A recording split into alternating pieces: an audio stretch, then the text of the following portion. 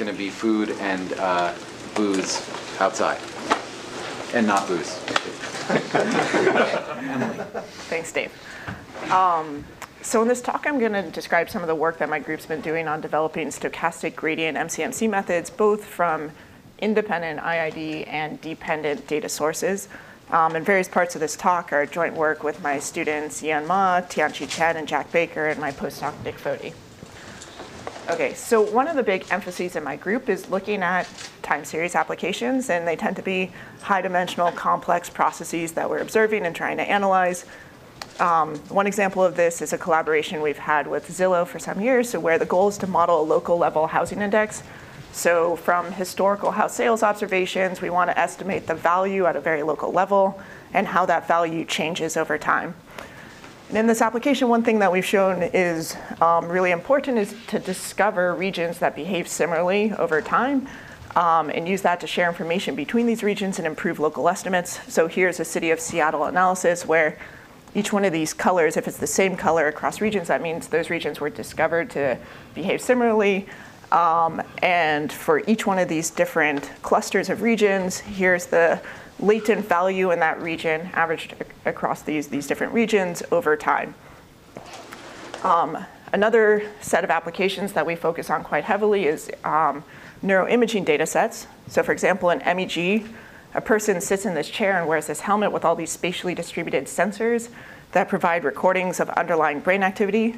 And this data provides this really high resolution neuroimaging data set with very good time resolution.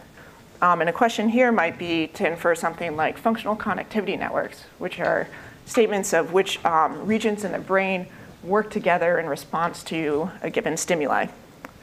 Another data source that we've looked at is intracranial EEG, and I'll skip over the gory picture. But the point is that not only do you have a single channel of activity, but you have a large collection of different channels, and there's really intricate relationships in how these things evolve over time.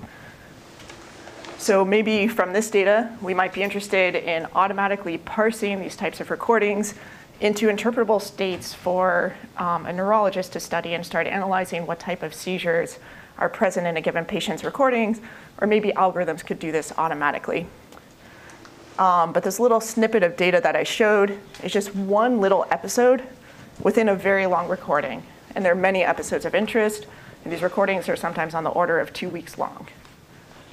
Okay, so in general, when we're thinking about analyzing these types of high-dimensional, large, complex time series, we often end up taking, not always, but often end up taking a Bayesian modeling approach. In theory, it can be really nice for discovering shared structure and modeling intricate relationships. But that's really in theory. In practice, you often end up hitting up against a lot of the Bayesian inference issues that we've heard today. So another big push in my group has been on developing scalable Bayesian inference techniques along the lines of things that all the Davids have talked about today. So unfortunately, my name's not David, so changing it a bit here. But we're going to focus in specifically on MCMC and thinking about how we target these complex posteriors arising from these complex models, intricate data sources, especially in these large data settings. Okay, so more specifically, we're going to write our posterior as pi, and it's just proportional to prior times likelihood. And so one of the challenges we're talking about is the fact that the structure of our posterior might be really complex. So some examples of complex features of posteriors might be being very multimodal or having strong correlations across dimensions. And these types of structures pose challenges to traditional sampling-based methods. Very hard to mix between these modes or really explore these different contours.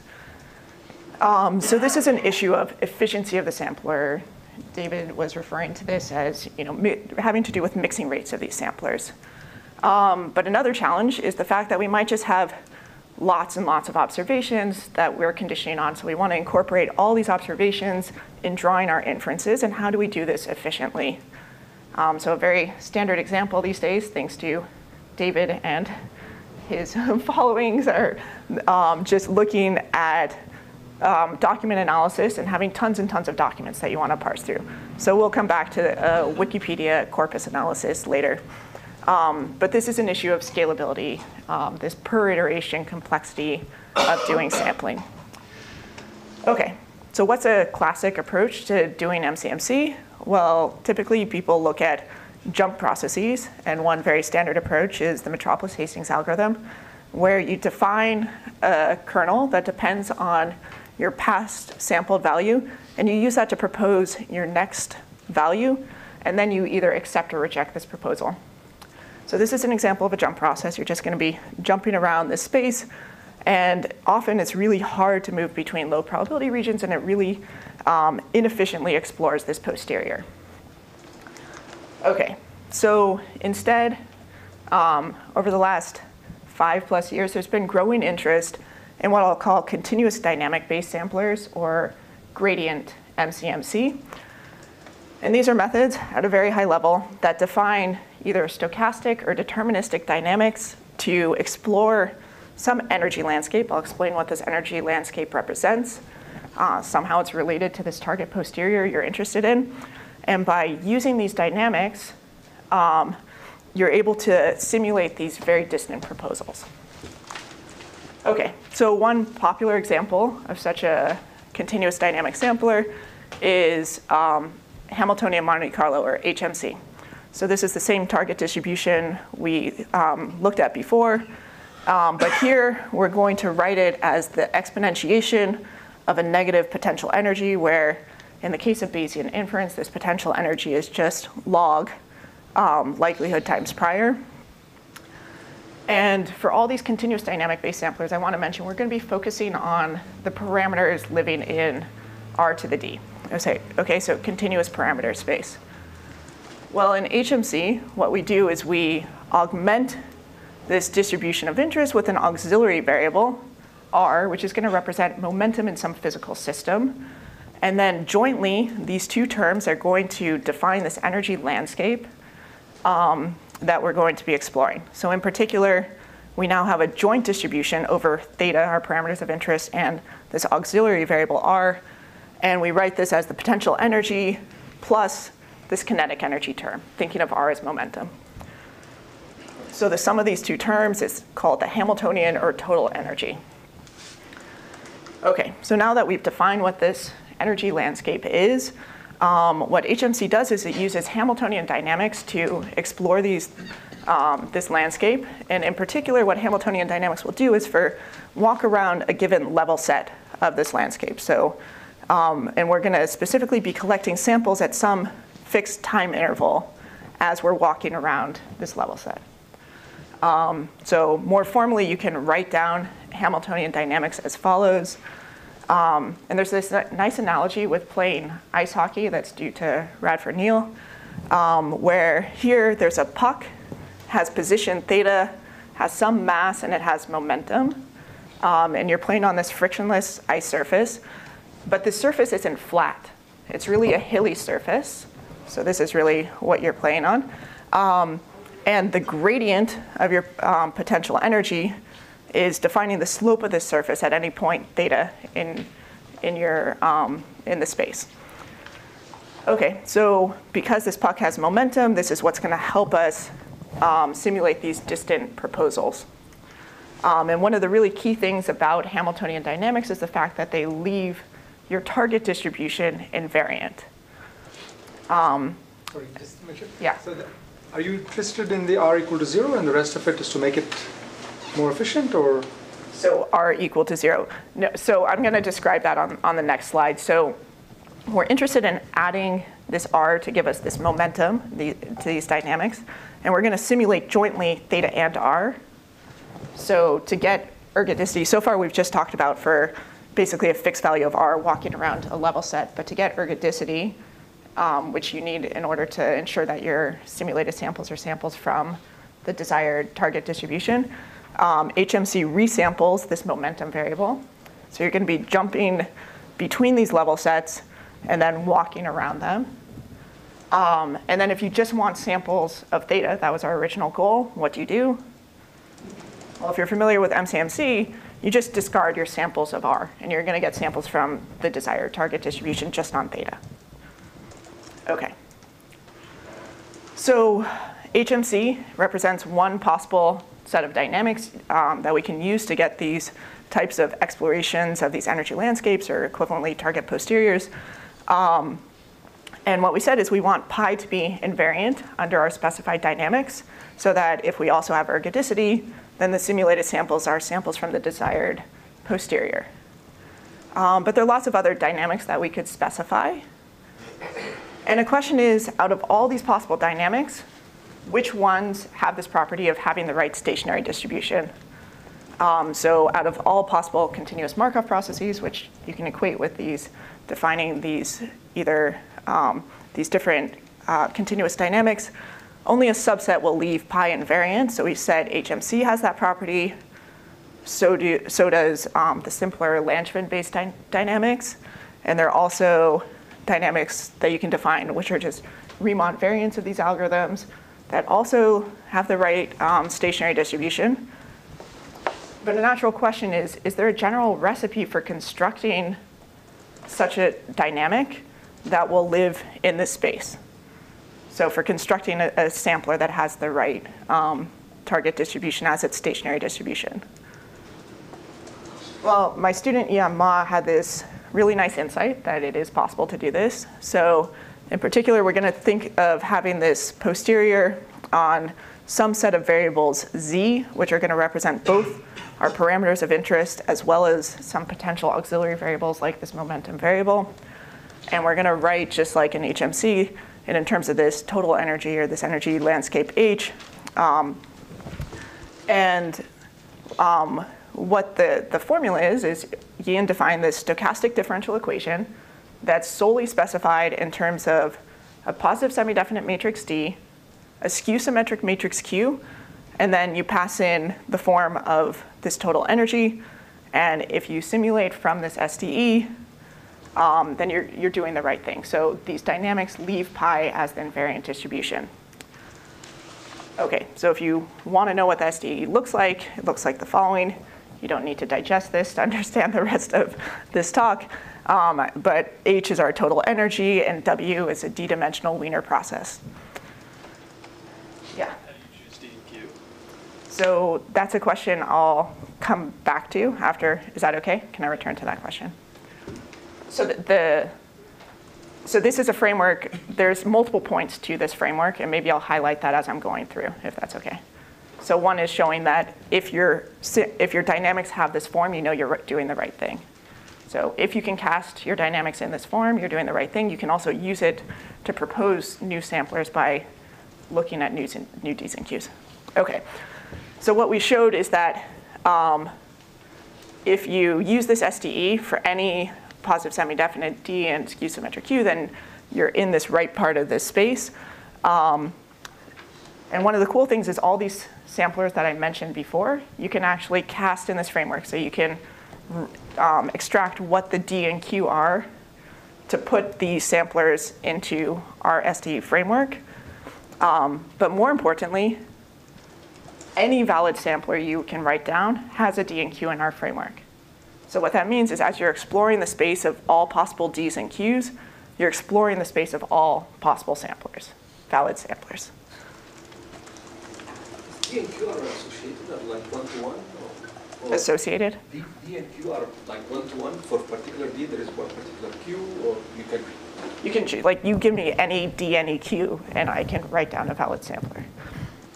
It seems like this recipe doesn't include piecewise deterministic Markov processes. Right, so we're focused on, So it wouldn't be all continuous Markov processes that have that.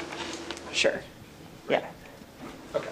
Yeah, what's the blue versus the red region? What's the definition of that? So the red region is the region where you don't have the right, it's modifying the distribution and it's no longer invariant under the specified dynamics.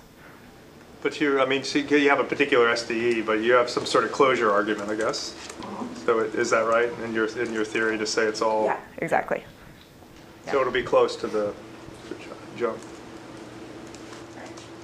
So you're saying that But it's like, it does not contain the piecewise. so you're saying it's like dense in that or something? Yes, exactly. Okay. That's exactly what this statement is saying. It's a, yeah. Okay. Yeah, there's a constructive proof to show that this is true. Okay, so let's get into some of the nitty-gritty practical details of using these types of samplers. One is the fact that, of course, in general, you can't simulate from the continuous dynamics, so you're going to consider some epsilon discretization. So instead of walking exactly along here, you're going to take some m little steps of this discretization to go from one value to the next simulated value. And so, of course, there's some discretization error. Recently, we've showed that you can correct for this bias using an irreversible Metropolis-Hastings algorithm that Ian proposed. I'm not going to go through the details here. But what I want to focus on is the fact that there's this gradient computation, which, as we've heard many times today, and is probably pretty obvious, is really computationally intensive for large data. So in particular, for each one of these little steps here, you have to make a pass through your entire data set. So really horribly inefficient for large data sets. Okay, so these continuous dynamic-based samplers are really nice in terms of efficiency of exploring these target posteriors, but don't scale well to very large data sets. So let's think about how we can scale these gradient-based MCMC procedures. And if you've been awake in the machine learning literature anytime in recent history, the answer should be obvious. You just replace your true gradient or full data gradient with a stochastic gradient. So we have some mini batch of observations. We're going to have this correction factor so that for mini batches sampled uniformly at random, this is going to be an unbiased estimate of the true gradient. Okay, well, we're also further going to appeal to the central limit theorem to assume that the noise in this gradient is Gaussian, and we need this for the analysis that we're going to do. Okay, but the high-level point here is that now we only have to touch a small amount of our data per step in this algorithm. So, I mean, if you showed this application where you had like time series with enormous numbers of points, and you have that for multiple subjects. And so do you sample the times uniformly? So this is IID. So I'm going to get back to that when I get to the dependent part.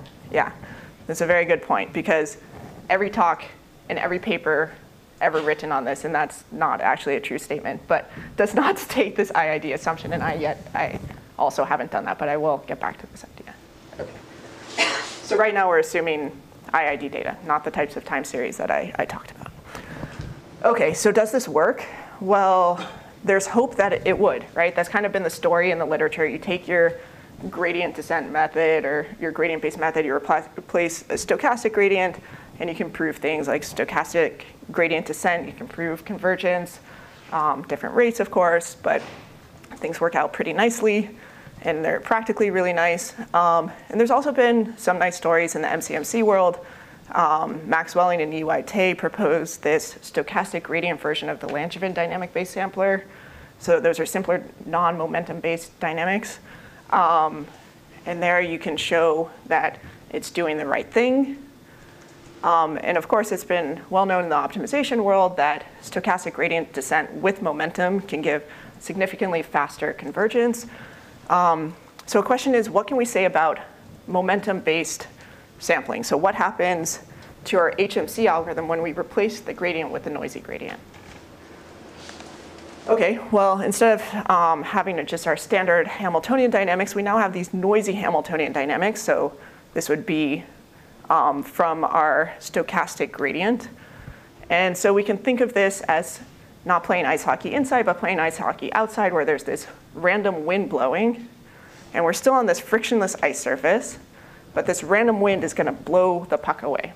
So it's a very informal statement, but more formally, we can prove that pi is no longer than variant distribution. And actually, we prove even more than that, that the entropy of this distribution increases with time, so things go horribly wrong with this. Okay, so what can we do? So far, the story is pretty negative here. Well, Tianqi had this really nice insight of introduce some friction. So instead of playing ice hockey, go play street hockey.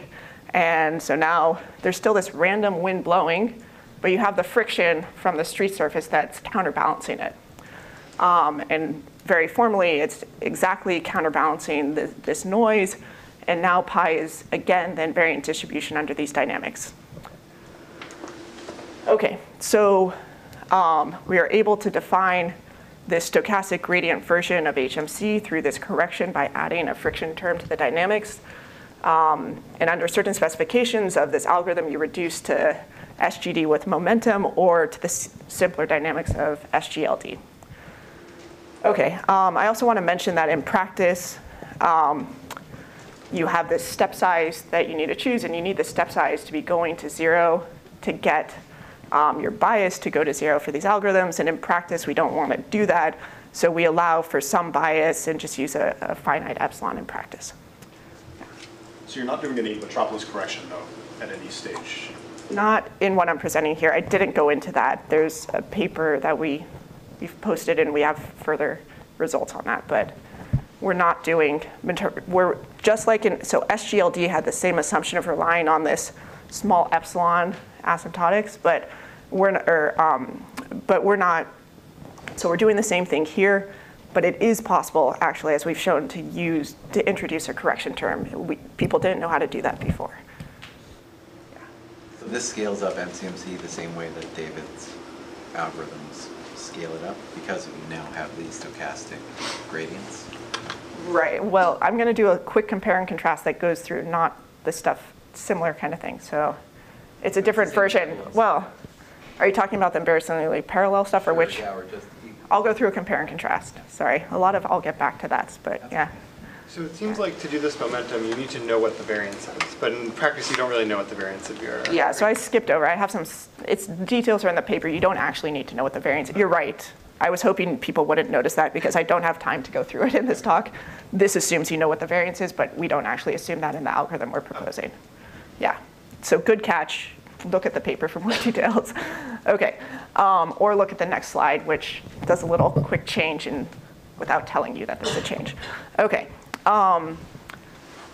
so there was this great insight that you add this friction term to these Hamiltonian dynamics, and great, you get the right thing. But what if you're looking at more complicated dynamics? What's the right correction?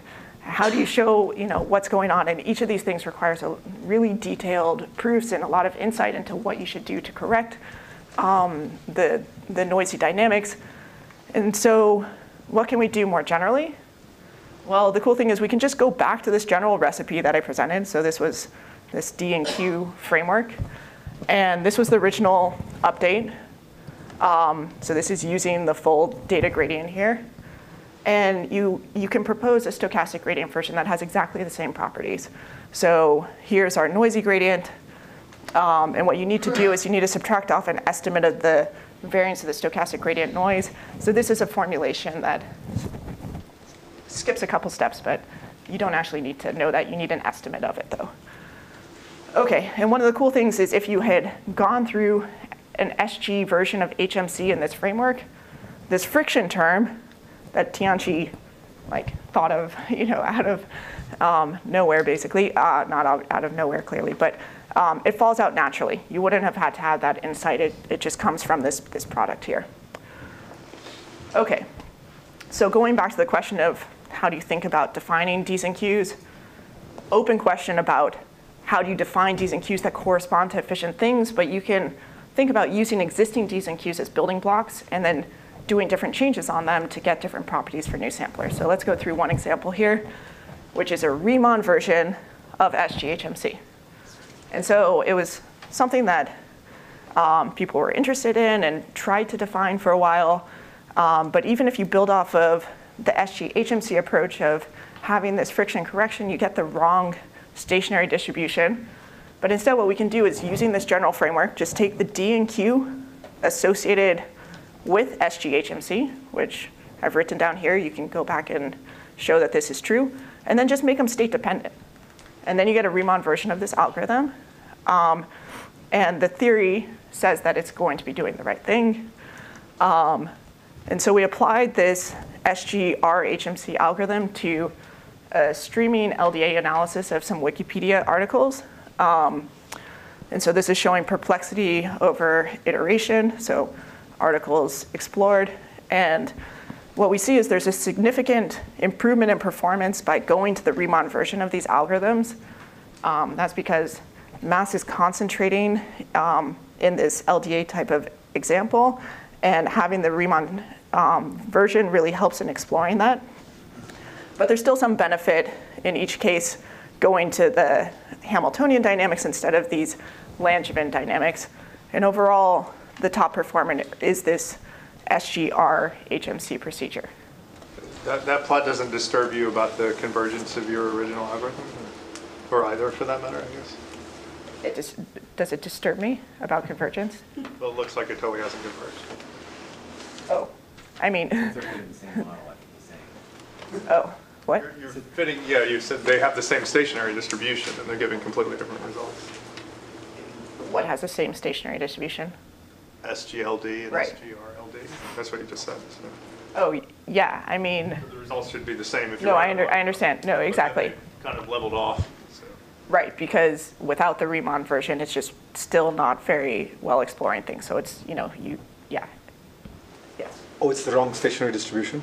'Cause Well, you'd have to run it. It's not like, It's just not mixing. yeah, yeah. You haven't said anything about the rate of convergence yet, right? No, and we don't have results on rates. Yeah, But you observe it's faster than... yeah, So exactly. in the Yeah. toy example where you had the two hills on a Yeah. one-dimensional line or multiple hills, Yeah. is it provably faster than... Yeah, so we have lots of results in the paper versions of these things showing different simulated scenarios and things like that. And I'll go through a couple. But yes, we definitely have much more thorough analysis than what I'm going through here because I wanted to cover dependent data too. We'll see if I get to that. Okay, so very, very, very quickly, because I do want to get to the dependent data. That was part of the insight here, was I wanted to do a comparison with what I'll call these divide and conquer approaches to parallelizing MCMC or embarrassingly parallel MCMC. And these are really preliminary results, so don't take too much away from this. But point is, if you have some large data set like David was mentioning, you can distribute these data subsamples across machines. And of course, you distribute your prior as well. And then you run MCMC separately on each of these machines. You have to maintain those samples to form these sub-posteriors, and then they get merged together to form an overall approximation of your posterior. And there's lots of different ways you can form these sub-posteriors and do this merge step. So early on examples were consensus Monte Carlo, which assumes each sub-posterior has a Gaussian form, and then the overall approximation is Gaussian. And then Neiswanger proposed doing a kernel density estimate per sub-posterior, and then MCMC to merge these different estimates to get the approximated posterior. Okay, so Jack Baker, who's a student joint with Paul Fernhead, has just done some analyses comparing these things. So one target distribution we're looking at was a multivariate T, heavy tail distribution, and so the red curves represent what we'll use in place of the target posterior, the exact posterior, and the blue curve is the consensus algorithm. This is the KDE version, and this is stochastic gradient HMC and stochastic gradient Langevin dynamics. And on the bottom, what we're showing is the KL divergence between those two distributions for each of these different algorithms. And so you see that this simple assumption that the consensus algorithm is making is not too bad in this case. And we do see that the momentum from HMC helps explore some of the tails of this distribution here. If we look at a multimodal posterior, things are obviously a lot worse for the consensus algorithm. The KDE is doing a bit better, but these SG-based methods are performing better than the parallel methods. Thanks. Okay, clearly I should have switched to my new laptop instead of my very dated one here, but any questions while I'm... I mean, the more recent EP MCMC things do a lot better. Yeah, that's what I was saying. Don't take too much away from this analysis that he had done, These but... two methods kind of suck at multimodal and heavy tails. Yeah. Okay, so the correlated target distribution, you see the same type of story, KDE doing fairly well, but of course the kernel density estimate is going to scale really poorly with the dimensionality of the target distribution, so the parameter space, whereas the other methods are really robust to that dimensionality. And we also did an analysis on LDA. And because of the size of the dictionary here, we didn't even bother looking at KDE, but clearly a lot of benefits to looking at these stochastic gradient methods. So yes, I would love to do a comparison to some of the methods you've been proposing, but these were the initial ones that Jack had done. Okay, so when did I start? 15 minutes-ish. Okay, perfect. So I wanted to talk about mini-batch methods for dependent data, because if you remember from the beginning of my talk, I said a lot of the group's interest is in looking at time series, and there, clearly we have dependent data. And like I mentioned earlier, all these stochastic gradient-based methods, they never state that you're really assuming that you have these IID observations to form these mini-batches. Okay, so let's look at this in the context of a really simple dynamical model, the HMM, where there's an underlying discrete valued state sequence, where conditioned on that state sequence, your observations are conditionally independent. And we have some set of global parameters, using the terminology that Dave was using earlier, that represent our transition probabilities as well as our emission parameters. There are also arrows here, but I'm just going to remove those for clarity. Okay, so let's very quickly review batch learning for HMMs, super quickly. So almost all algorithms, whether you're talking about EM-based, variational-based, MCMC-based, for learning HMMs, there tends to be some underlying forward-backward routine where you propagate information forward, and then you propagate information backwards in time, and then you combine these two to form your smooth local state belief, so the probability of being in some state given the entire sequence of observations. And then you use these local state beliefs to update your belief about these global parameters, and you iterate back and forth. Okay, well, the cost of this algorithm is k squared t, where k is the number of states in the HMM and t is the length of the time series.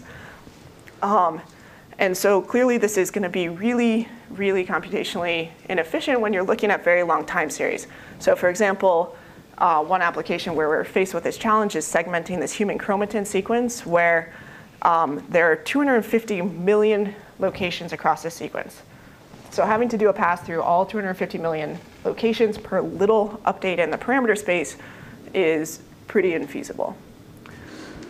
Okay, so can we just use these mini-batch based methods that we've talked about for hidden Markov models?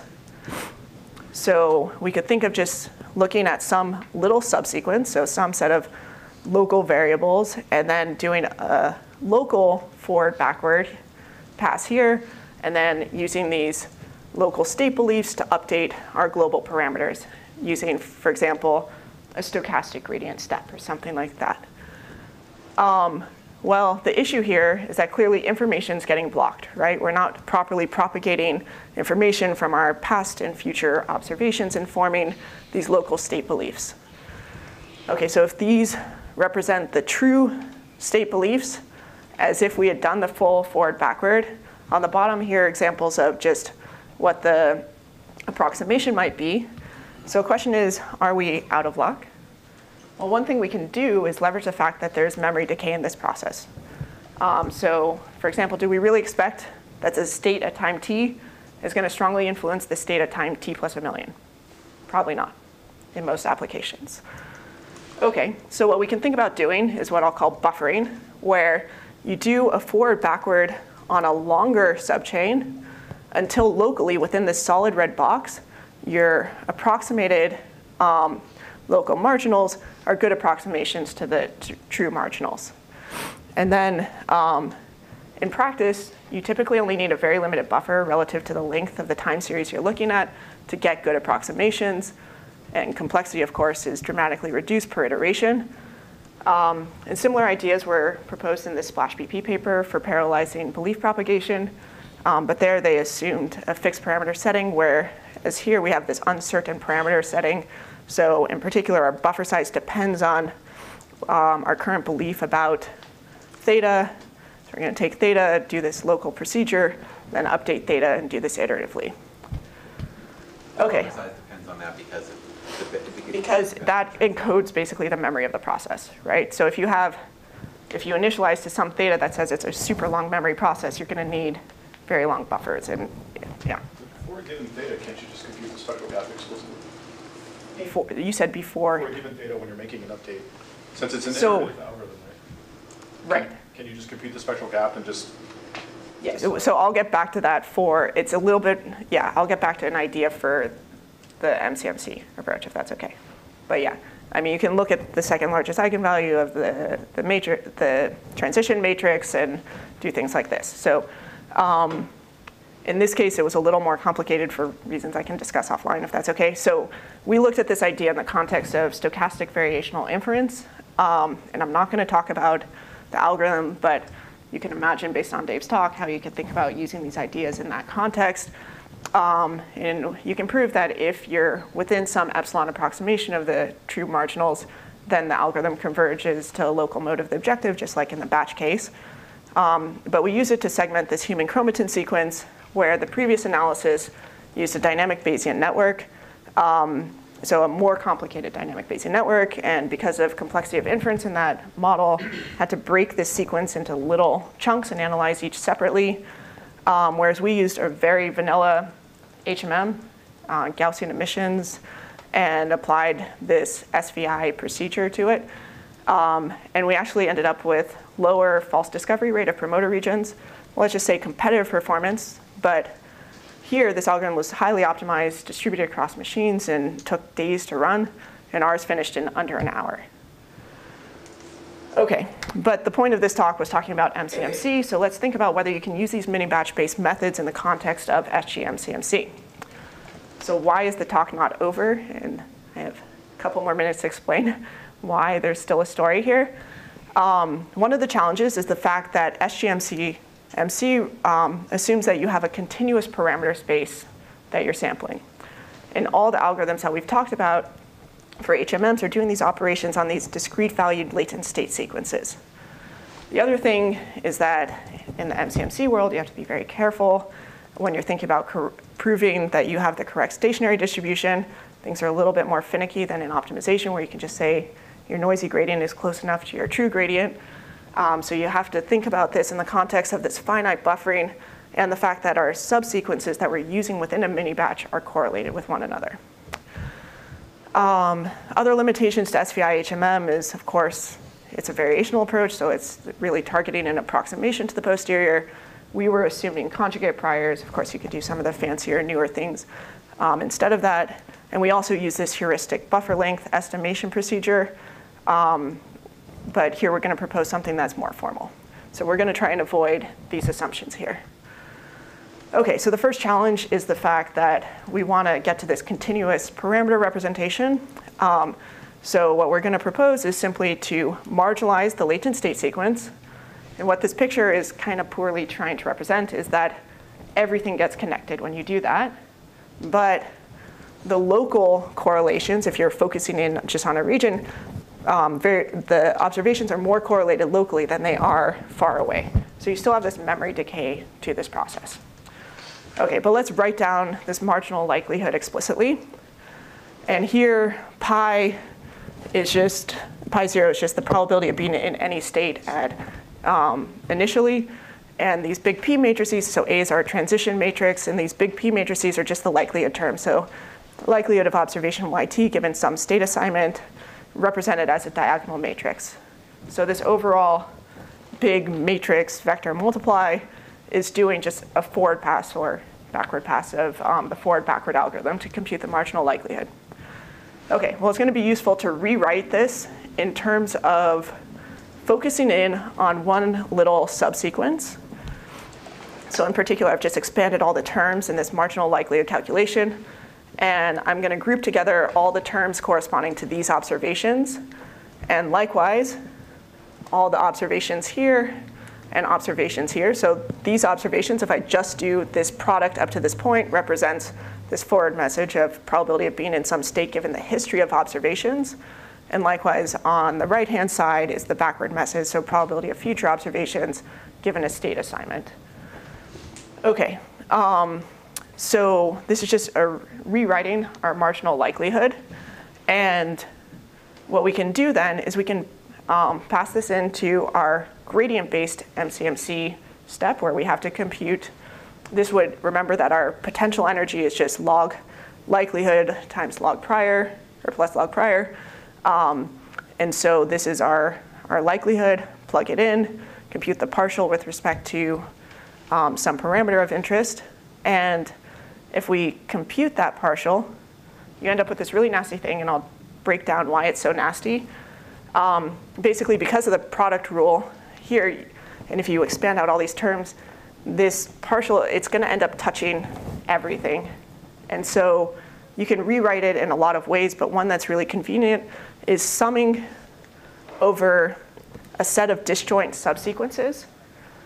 And let me just rewrite this here. So the gradient that we need in our MCMC procedure has a sum over all disjoint subsequences. And worse than that, there are these Q and pi operations where for each one of these subsequences, we have to do this forward backward thing. We have these messages coming in. Okay, so this is pretty doubly hideous. But what we can think about doing, again, is taking a stochastic gradient approach where in the simplest case, you would just look at one of these little subsequences in that sum. But you still have these Q and pi calculations. So remember what these are. And a question like we asked before is, if we're looking at the probability of being in a state at time I, does that really depend on the entire history of observations? Probably not. So we can think about approximating these, again, using the same types of buffering ideas we talked about before, where this is expanding in the form of these. We just look at the likelihood terms in the buffer regions and ignore all the observations outside those buffer regions and use that as an approximation. Okay, so a question is how much buffering is sufficient? And here, what we're going to propose doing is estimating the buffer length by estimating the Lyapunov exponent of the underlying random dynamical system. And so for a given error tolerance that you might specify, we can then tell you how long of a buffer that you need. Okay, and so if you think of mini batches, you think of collections of observations. Here, our mini batch we're going to think of as collections of subsequences. So this, what I've talked about, is just one subsequence, but we might want to introduce collections of subsequences to improve the efficiency of the stochastic gradient method. But these subsequences are correlated with one another. So what we're going to do is we're going to enforce a minimum gap nu, which is also, in this case, it's estimated based off of, this is going back to what Ryan was saying before, the spectral gap there. Okay, so what this allows us to do jointly, now that we have these approximately independent little mini batches that have approximately the right gradient computation, is we can appeal to the central limit theorem, as we did before, and plug this into our SG-MCMC theory and show that in the case of HMMs, we're getting at the right thing. Okay, so I'll just wrap up with a really very quick analysis of some ion channel data where this data was studied previously in these papers that were developing Bayesian nonparametric dynamical models.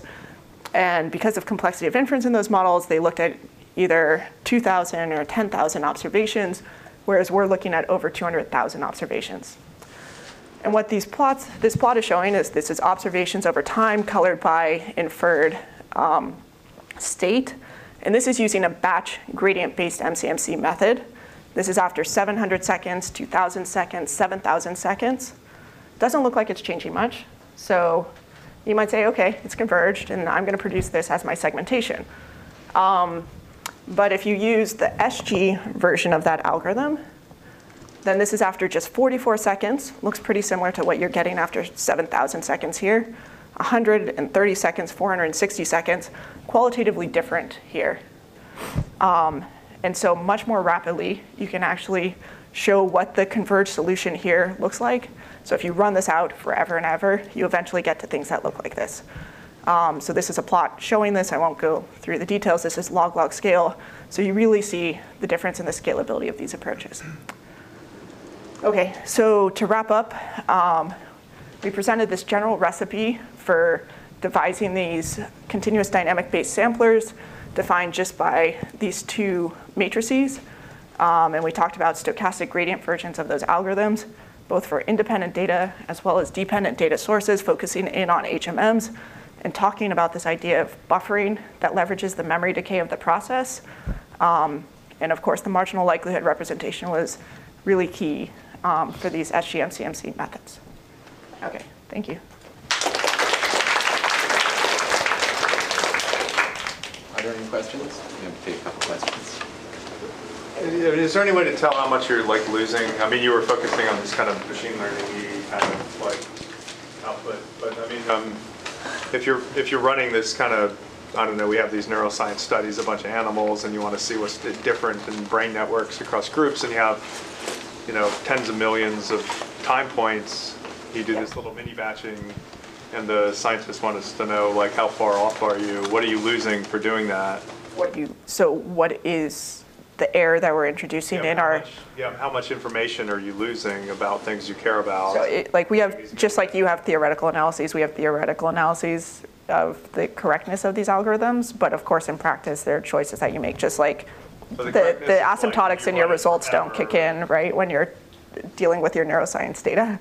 I mean, So if you're running forever, it's going to converge to whatever the right thing. So, yeah, we have all that. I mean, No, it's not about, it's, I mean, it's, practically, okay, I'm failing to see the difference here because MCMC, again, it's run it forever, right? And you, as you're running it, you have the right stationary distribution. Our correctness is not about how long you're running it. Our correctness is about letting epsilon go to 0.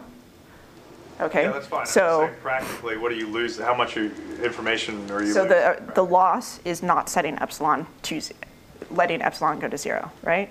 That's the only place where that approximation kicks in there. You have like 50 million time points. You have to have, well, practically, if you're running it, you can't be putting too much data in. And so, have you done experiments where you kind of increase the number of mini batches or the sizes or something? Yeah, so like in these experiments, our mini batches are sometimes only 5 observations we're putting in per iteration. And so I'm trying to understand, because you're saying I guess my concern there's an is that, approximation like, error. If the mini batch was size 5. Yeah. Then your And let's say we kind of have, like- practical approximation error, maybe if you did some limit, you don't have any approximation error, but your practical approximation error. Okay, like, so again, you're getting to the practical question, right? Which is, Yeah. I could ask you the same question for your WASP algorithm, right? So, yeah, so the asking if you're no, exactly, no, sure. I guess what I'm just saying is we're all in, saying, does your algorithm? okay. Sorry, I guess what I'm saying is that it seemed like in your talk you were kind of saying there are approximations for these SG-based methods and ours don't, ours do the right thing, and I'm just saying that, of course, we're all relying on asymptotics. And studying a general family of algorithms. And I guess would that's say my... that in our setting, which is a little different than yours, you tended to need a pretty big batch size, Right. or your approximation error was large. Right, and so in a what we're different talking setting about, so than the you. practical thing is about the variance But of the I'd like to use your stochastic method gradient. in our example, so Right. I'm just trying to, I'm not So- trying to criticize you at all. I'm Okay, just saying- so I guess then let's say the practical issues. So the practical issues are the variance of the stochastic gradient noise, like in all these cases, and actually Jack has some results on using control variates to reduce that. But that's one thing, and there are theoretical results in the simpler dynamic cases like the Langevin dynamics on how you think about what that error is.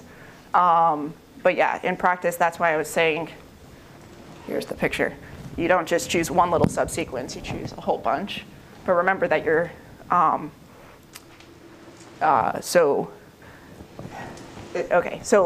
in things that have very long memories, this can be really efficient because if you look at a mini batch of length 100, you might be getting just one little part of what's happening in the time series, but if we look at 10 mini batches of size 10 that are distributed across the time series, in practice you get much more efficiency because you're exploring different parts of what's going on in the process. So it has to do the trade-offs, and we explore this in the paper, but the trade-offs between how many observations you choose versus how many observations per subsequence versus how many mini batches, have to do with properties of the underlying dynamical process, of course.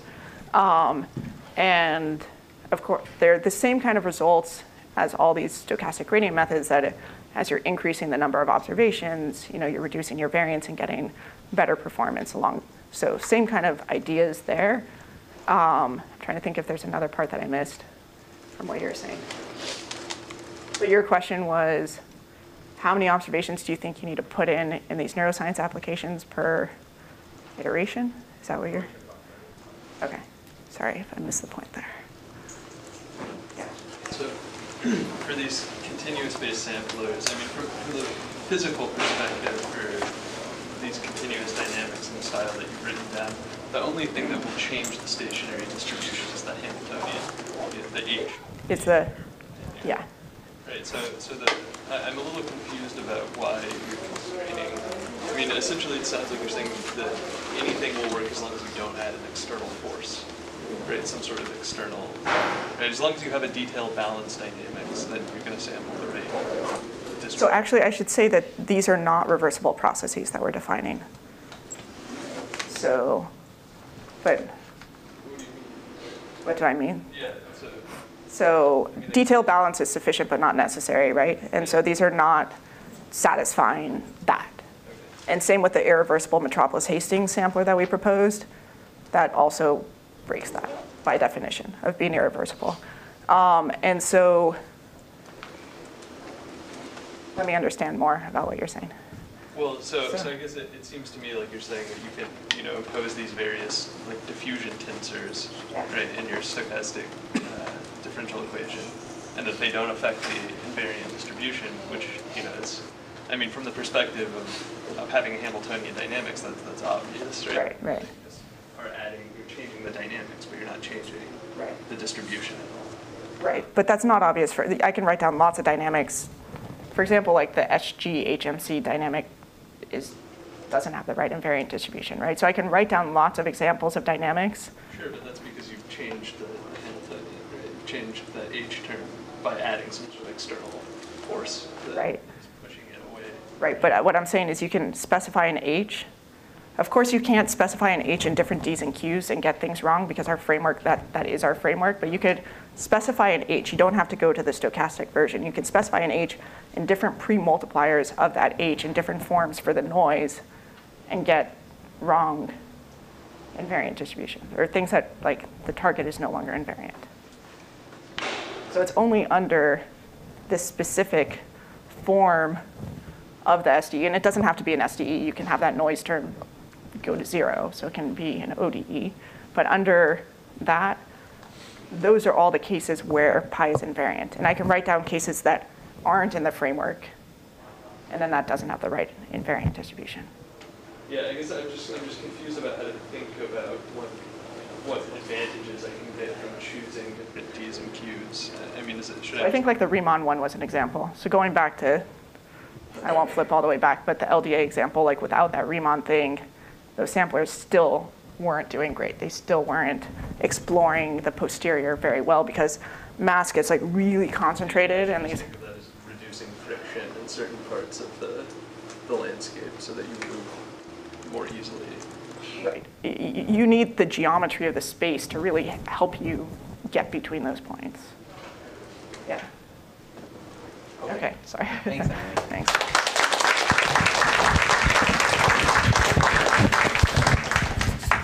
So there's a reception now. See you tomorrow. And